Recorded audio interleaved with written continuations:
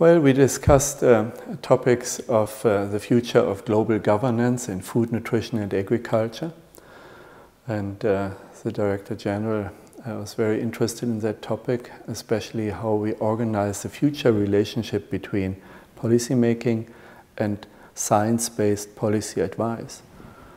And other topics related to FAO's own plans and directions in the field of climate change. You know, the Sustainable Development Goals, especially the ones closely related to agriculture, such as the goal number 2, food security, improved nutrition, sustainable rural development, are unachievable without innovation. Innovation which makes agriculture more productive with less input use, less pressure on land, on soils, on water.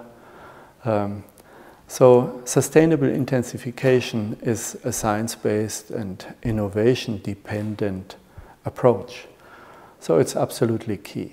Innovation, however, we also need in order to stimulate young people to plan their life in agriculture as business people, as entrepreneurs. So they need mechanization, access to finance. They need access to markets. So all this is type of innovation, not only technical things, but institutional and organizational and social innovations as well. A key step forward in this field is that we bring the science communities, the thousands and thousands of academics, better together and to link them in formal ways with the policy-making communities, including FAO. That's why I'm arguing, and did so in today's plenary, we need to form an international panel on food, nutrition and agriculture. Everyone knows the international panel on the intergovernmental panel for climate change.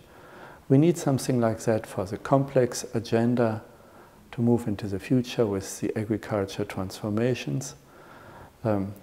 So the thousands of scientists and the development investors and policymakers need to meet virtually and practically as we have it in climate policy on the basis of an international panel on food, nutrition and agriculture. That needs to be managed well. It's not just a talk shop, but it needs to be an informed dialogue so that the big transformation needs can be implemented.